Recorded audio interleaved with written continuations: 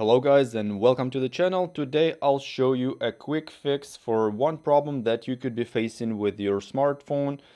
I have got this problem on this Realme C25Y, and the problem that I'm facing is the Wi-Fi connectivity is not working. So if I go to the settings here and then I go to the network and I go to the Wi-Fi. So as you can see here, it's already connected to the Asus 2.4 gigahertz router, but it says limited connectivity on the bottom. So this is the problem that I've been facing. I was trying to fix it. There are a lot of different methods you can try to fix it. So I don't know which one will work for you, but I'm gonna mention a few of them. Well, first of all, you gotta go ahead and restart your phone, because that might be the problem. If you just restart your phone, it could start working right away. If it doesn't start working, then you can go ahead and just forget this network. So to do that, you just gotta click on the Wi-Fi network and then go ahead and click forget. It will permanently forget the network, like you have never ever connected to it. And in case there were some issues with the password, this could fix it. But let's go ahead and connect to it again. As you can see, I'm just gonna go ahead and enter the password. Okay, so I got my password entered, then I click connect. As you can see, it connected, but as you can see, it says limited connection, and what it means is that it's connected to the Wi-Fi network, but there is no actual internet on this mobile phone. And as you can see, there is an X right here where the Wi-Fi sign is.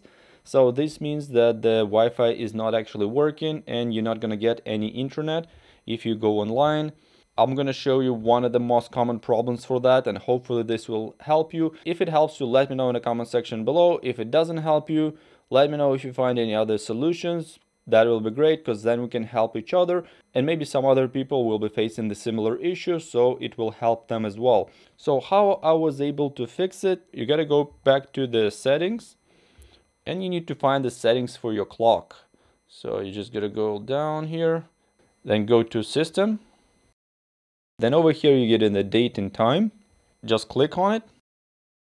And all you have to do is just set this use network provide time. Turn it on. And I like to use the 24-hour, but this is not mandatory. You can use 12-hour format, but I just like 24-hour format better. There we go. So as you can see, it has updated the time with the network, even though I was in the airplane mode. But as soon as I turned on the use network provided time, as you can see, this Wi-Fi sign has changed to the normal sign, which means the internet is working. So let's go ahead and check it out.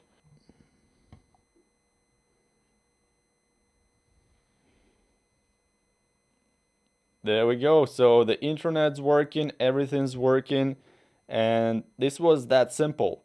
It only required one click, one change of a setting, and then it's working no problems. So I hope it will be helpful for you guys, and if you find this video helpful, please support it with your like, subscribe to the channels for more interesting, helpful videos. And if it doesn't work for you, please let me know in the comment section below if you find another solution for it, because it might be very helpful for other people who are facing the same problem. As I always say, it only takes a minute to fix it if you know how to do it. If you don't know how to do it, then you can spend forever trying to figure out how to fix it. So I hope you guys have a nice day, and I'll see you soon. Bye bye.